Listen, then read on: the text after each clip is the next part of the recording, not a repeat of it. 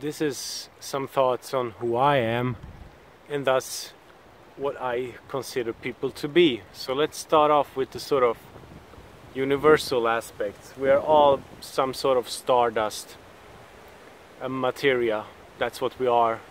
And there is a potentiality within everything to sort of evolve and expand. For example, like the Earth, it used to be a hot rock, now it's like this and like this. High-tech, natural, some sort of consciousness, awareness. So every piece of dead thing has a potentiality to become, or together with other dead things, to become something living.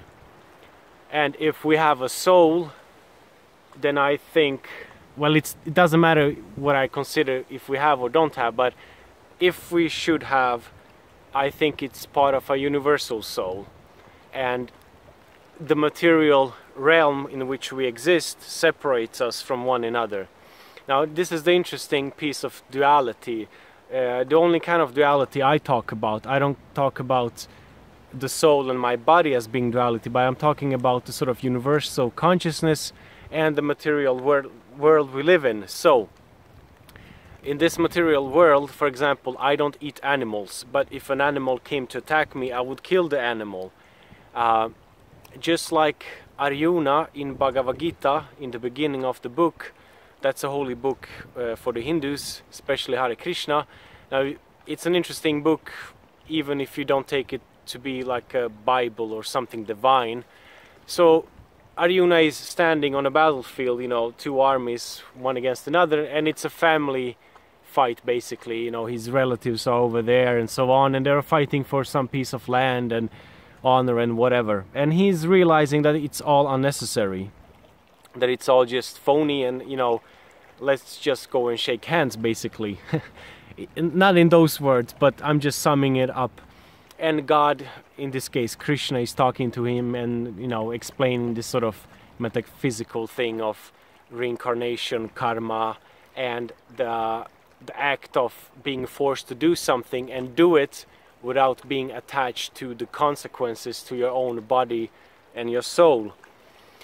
So the whole book is basically a dialogue, and through that dialogue there are sort of theistic ideas being presented, which of course can be intellectually stimulating for anyone who likes to read various kinds of books. So anyway, Arjuna in this case is forced to sort of engage in the world and pick up a fight. Just like teenagers and young people in, for example, Sarajevo, when it was besieged by a strong army, they had to defend themselves with basically nothing. Even if they were just, you know, leather jacket rock and rollers who digged Jimi Hendrix and, you know, 80s punk and just wanted to have peace and do their own thing, they were forced to sort of make a stand. And that's the duality of life, you know. Meanwhile, I'm realizing, and I've had personal experiences of some kind of a universal consciousness and all that, we cannot sort of, I mean, not that we can't, but we might be forced to engage in the material world. And that comes in the case of defending, you know, your physical existence, the existence of a country, of a tradition, of a civilization, and so on. So, that's that. And this duality is something I have experienced ever since I was a kid. When I was 6 years old, I called the radio station and said, you know, hey, why do you guys want to fight and make a war? It's so unnecessary. And my mom heard that at her work. So it's always been something I've been fascinated about. So that's why I consider us to be part of everything. We are all one. Not in the phony new age sense, but I really mean like scientifically, sort of, in my opinion, the way I interpret my experiences. They might change. We are one, but we're also divided through this material existence. So that's what I am. And in that, I'm a sort of animal. I'm a human being. Maybe if dolphins had legs, they would be walking among us and also inventing smartphones. Who knows? Octopuses are evolving at a high pace, actually. quite intelligent species. So yeah, and in this material world you're forced to, or forced, I mean, you are predispositioned to do various stuff. You have attraction to survival, to mating, to, you know, forming a family, having offsprings, and you also have some kind of awareness of the next generation. So meanwhile, you know, I, for example, you know, take care of my hair or whatever, or, you know, find a fancy jacket and have some sort of individual satisfaction, I still want to sacrifice myself for the future, for something good and greater. And what is the good and greater? I'm not going to go so much into this, but I think that if we take a society which allows everything to sort of act natural, and for everyone to sort of work on their own thing without harming anybody else, without any forced, brutal limitations, that society is a good starting point. So basically some kind of a Western civilization. And even within that realm of the Western civilization there are differences. But that's the general idea. So while being in Europe, being a European citizen, the place where I feel at home, that's my kind of idea. And seemingly it's also attractive for people around the world. And so meanwhile we have this sort of awareness of the universal self. We also are some kind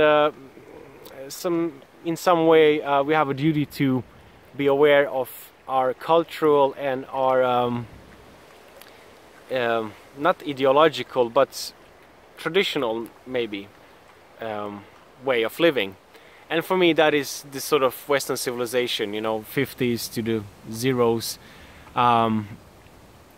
So in this life of who I am and, you know, the way people are, we have to, I hope the wind doesn't disturb too much, we have to be fully functional.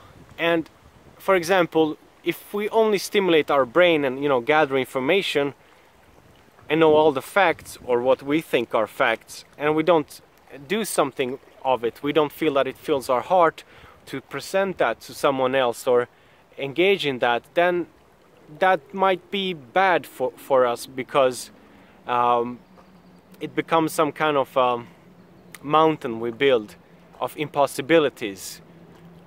We find no way through all the facts, all the history, all the future that way. We don't find any sort of hope or our place within that we can affect. And I'm not saying, I would never say limit yourself, never. I mean, go out, get smarter, learn stuff. But I think it's important to find something that you can canalize, now I'm mixing languages, channel through your heart, through your gut, through your brain, and do something about it.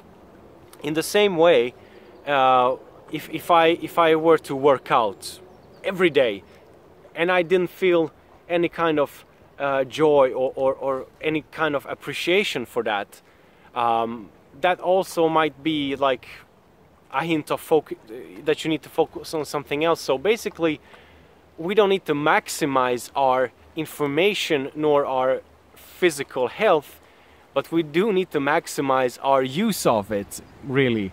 Our self engaging with our mental, soul, whatever you want to call that, and in the world.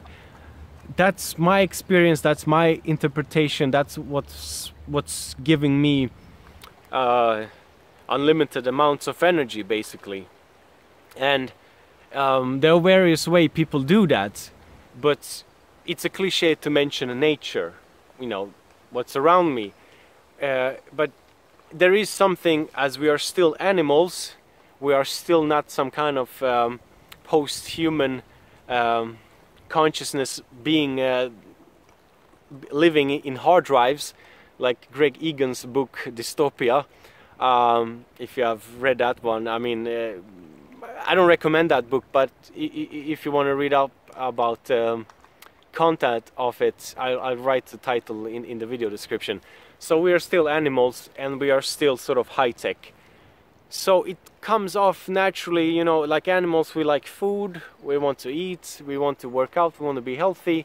And there's also a physical benefit that I've experienced by basically being in nature and, you know, taking your clothes off, taking off these layers and letting your skin sort of radiate, communicate with trees.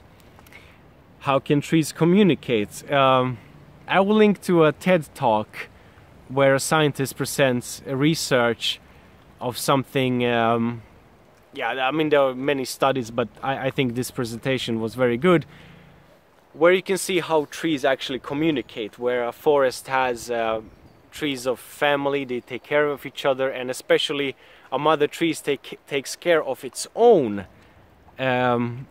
offsprings more. That's interesting.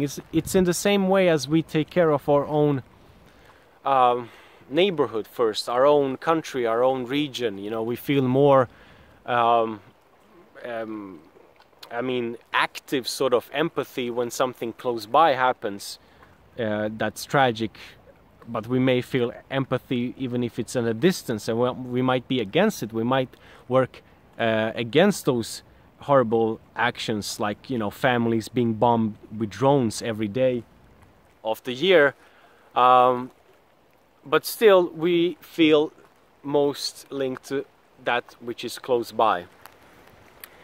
And so that is somehow who I am.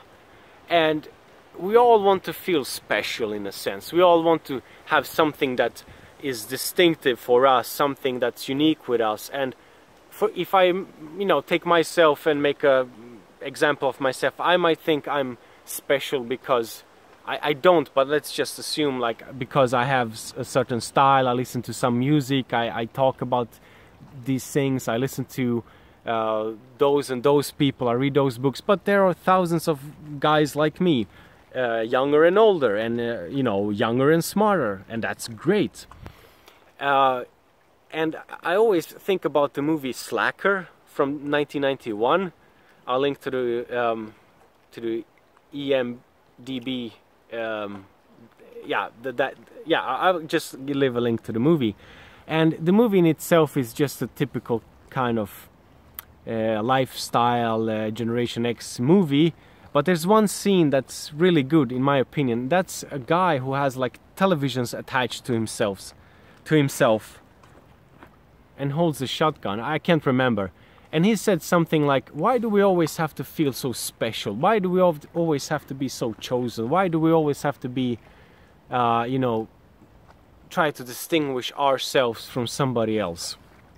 You know, people can do that. For example, let's say I'm a Christian and I walk on the street and there are Mormons here, all the way from Utah. And while they don't allow anybody to come there and preach, they're preaching here. And if I said like, oh yeah, I believe in the Bible, you know, Jesus and all that, they would still not be satisfied. And I've tried this because they want their kind of ID.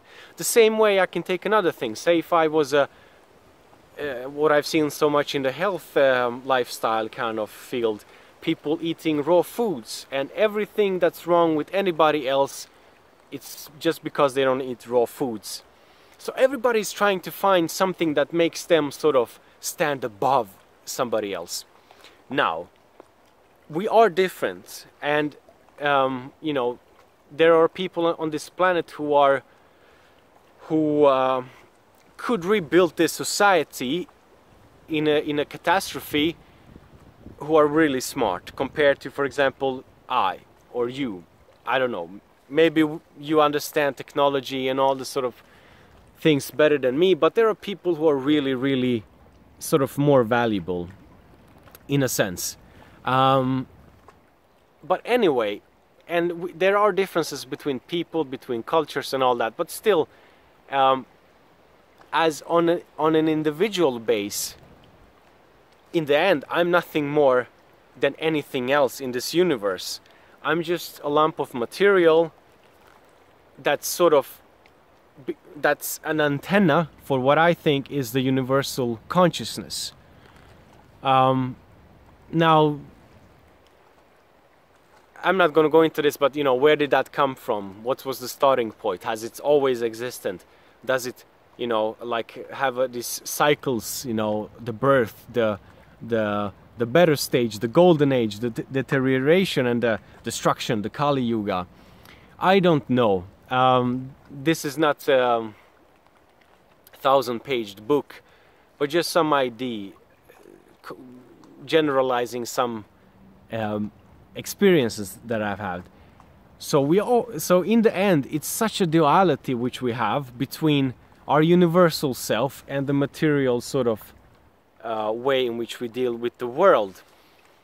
And what's the benefit here? As I said, it's all about making use of everything on our body around us, and try to be, as in my opinion, as respectful for all creatures and all sentient beings, while at the same time being aware of culture, economy, your region, your people, and the world system. Because, for example, drastic changes in demography, you know, migration and all that, that can be a problem, and so on. So the one does not,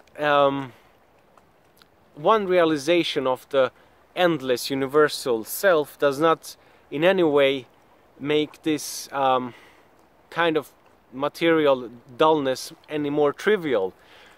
We still need to organize ourselves to take care of our people, citizens, I mean animals, living beings, everything. This water, this is basically drinking water, this forest behind me and all that. We need to organize ourselves, so we need to sort of have a duality within both worlds. And in my opinion, we are mostly stuck in the sort of material and mostly in the sort of very narrow scape of me, myself, my home, my flat, my stuff, me, I want to this, me. So that's an observation, and that's why I think it's necessary to have a kind of educational system. Like, for example, in this day and age, kids are being taught how to program. It's starting up now from, you know, first grade, second grade, third grade. We also need to sort of have this moksha experiences, like Aldous Huxley writes in his book Island. We need to, you know, exemplify for kids what is the universal mind, the universal connection between all sentient beings, and not teach them some kind of religious study like, yeah, there's a religion by this name, they wrote this book, they consider it holy, there was supposed to be a man who could walk on water, or a man who did this and that. I mean, come on. So yeah, in that sense, a kind of high-tech, evolved paganism. I don't like the word paganism, but what can I say? Something that it's rooted like a tree in the ground and is also elevating high up above with all the mesmerizing potentiality we have as a human society.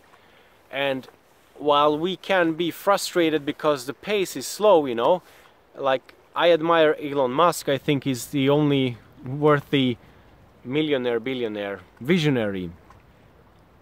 He basically takes everything he's got into making a huge progress. And we could, I mean, if we didn't have this fake war going on in the Middle East for 17 years almost, we could have spent so much money and we could have been dancing on the moon.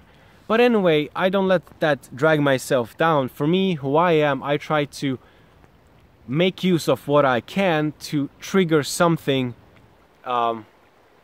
around me and within me. So maybe somebody who's younger than me, older than me, might get a push, because that younger person might be much smarter and have much more qualities. For example, my kids.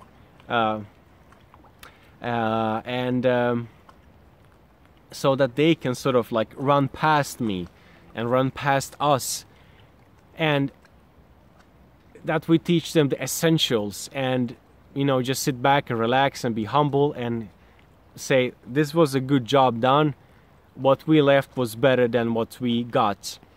And for that, to have the energy to do that, you have to empty yourself, fill yourself, you have to do what's right for you. Like, my thing doesn't work for everyone, and we all have our thing, but I think it's very necessary to sort of step outside and just be surrounded and let your skin radiate together with nature and whatever's around you. And because there's only one life, and so that's who I am in general terms. That's, I mean, when I talk who I am, this is like, I'm trying to look from the outside. I'm not going into details, but just some general ideas, and they have always been with me. I was never raised in a certain way. I was never, you know, the school was neutral. I'm not saying it was good, but it didn't force anything. So this is what I've always been sort of feeling, and by the time I really went all into this sort of perception I have, or this sort of feeling about my life, what it is, what my role here is, and it's really sort of opened up a great amount of energy, basically. And energy in itself can be bad, of course. I mean, you have to have a, you know, it's like, it's not one, it wasn't a moment wonder, you know, you open up on a high mountain and, you know, the flash comes into your heart. No, it was like, you open up, you realize there's so much energy and potentiality, but you're still like a kid, so you fumble around, you hurt yourself, you might hurt somebody else or something else, but the faster you get used to it, the better. And this is something that we can all progress with. 22 minutes, it's time to cut this video. Take care and all the best. Ciao.